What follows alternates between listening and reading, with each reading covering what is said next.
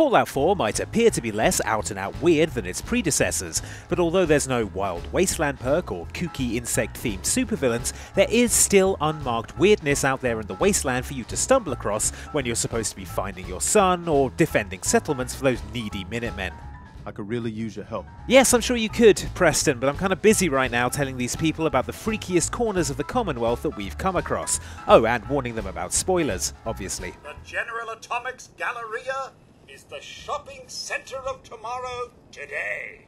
Our wide array of stores are staffed entirely by the General Atomics line of robots. The General Atomics Galleria was originally intended to showcase the products of the General Atomics Company by demonstrating what a shopping district operated entirely by their line of robots would be like. It turns out what it would be like is extremely murdery. Error, unhandled exception in boxing module, lethal protocols engaged. That's in the gym, where a boxing robot will try to murder you, but what about the diner? Actually, I'm not hungry after all. Nonsense!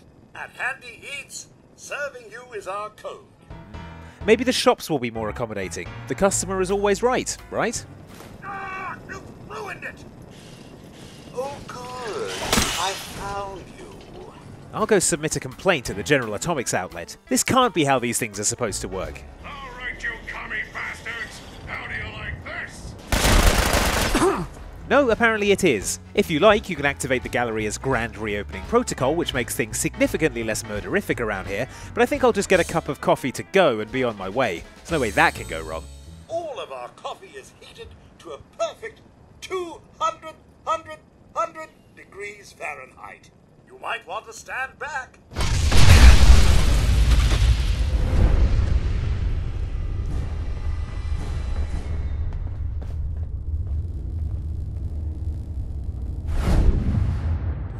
At first glance, Dunwich Borers seems like a great place to work, what with its minimally fatal happy hours and apparently tragic children's picnics, but venture deeper underground and you'll discover that everything is not as it seems. As you descend into the earth, that's when the flashbacks start. Innocuous at first, then taking a real swerve into dark Lovecraftian rituals. It's almost like this Raider's journal that we found earlier was trying to tell us something.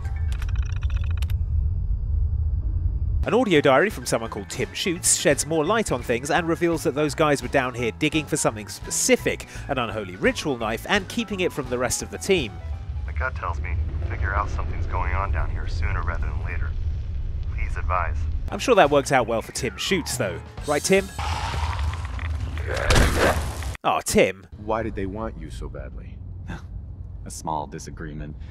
They objected to my hobby of collecting their heads. After the bombs drop, there are no movies, no TV, and the only reliable radio station is hosted by Travis trying to sound cool. That was Big Maybell, with a whole lot of shaking going on. And when you're as big as Maybell is, there is a whole lot of shaking going on. Yeah, you're gonna need a hobby. But maybe choose a different hobby to Pickman, owner of the Pickman Gallery, whose favourite pastime is being a serial killer and painting weird-ass paintings using raider blood. As you can see, his work is challenging. I don't like this. Yes, the bold, grotesque imagery really brings to mind the work of Francis Bacon or a young Hannibal Lecter. Anyway, it seems Pickman's work has finally caught up with him as a bunch of raiders are here to end his artistic career once and for all. Thought you could hunt and torture our people to your heart's content?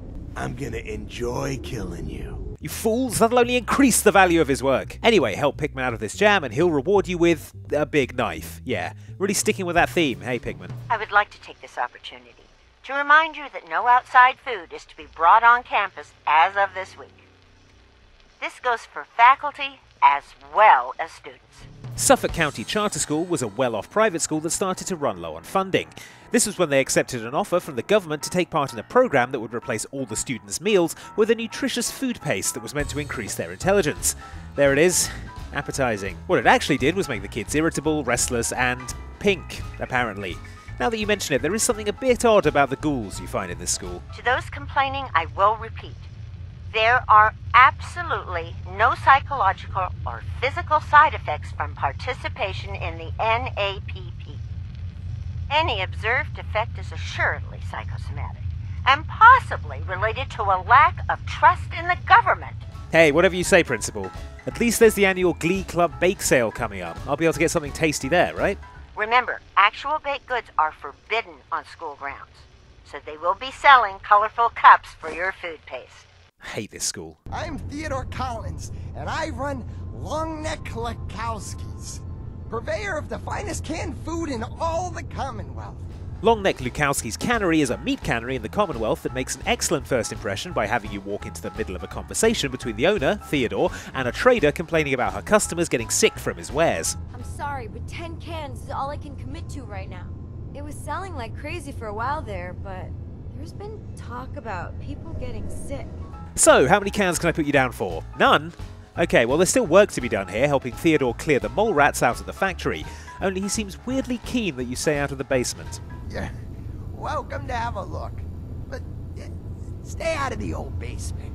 It isn't safe down there. Probably because if you head down there, you'll find out that Theodore has not only been filling out his canned meat with mole rat, but also with feral ghoul meat from the hordes found down in the cellar. Gross, Ted. Ghouls are no different than any other dumb animal. They're an untapped food source. Hey, you should let the principal at Suffolk County Charter School know. The name's Jacob, and I run this town. Glad you passed the test. Our door's always open to good quality people. Covenant is a suspiciously intact-looking settlement that won't let you in until you do a psychological test to prove you aren't a robot. Yeah, we've all seen Blade Runner, guys. You are approached by a frenzied scientist who yells, "I'm going to put my quantum harmonizer in your photonic resonation chamber." What's your response? Also, they seem to let me in regardless of how willfully unstable I try to appear. Your grandmother invites you to tea, but you're surprised when she gives you a pistol and orders you to kill someone. What do? I'd ask for a minigun, so I can do the job right. That's probably because, behind his perfect facade, Covenant is actually a front set up to kidnap unsuspecting synths and spirit them away to a compound where they can be experimented on and tortured in the hopes of developing a test to find out who's a secret robot. I've dedicated my life to devising a test to detect these hidden synths, to root them out so they can be extinguished. And it took you that long to just copy the questions from Fallout 3's GOAT. A frenzied vault scientist runs up to you and yells, "I'm going to put my quantum harmonizer in your photonic resonation chamber." What's your response? Busted! So, negative points are kidnapping, torture, and synth genocide, but on the plus side, free lemonade? No tricks, no gimmicks, just the best lemonade in Covenant, free to our special guests.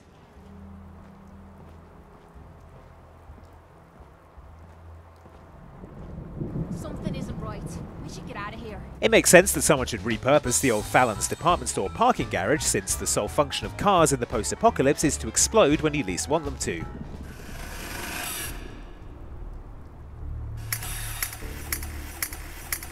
Oh, I was thinking more defensible fortress or multi-level marketplace, but yeah, Death Maze in the style of the Saw horror movie franchise is good too.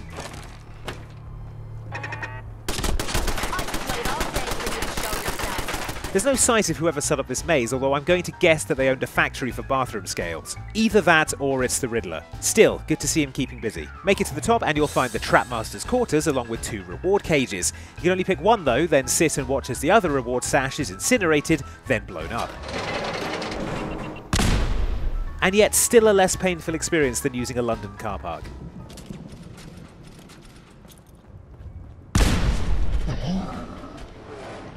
Those were the places in the Commonwealth where Fallout 4 got a lot weirder than we were expecting. Let us know if your favourite didn't make it, and like and subscribe for more Fallout from Outside Xbox. Thanks for watching!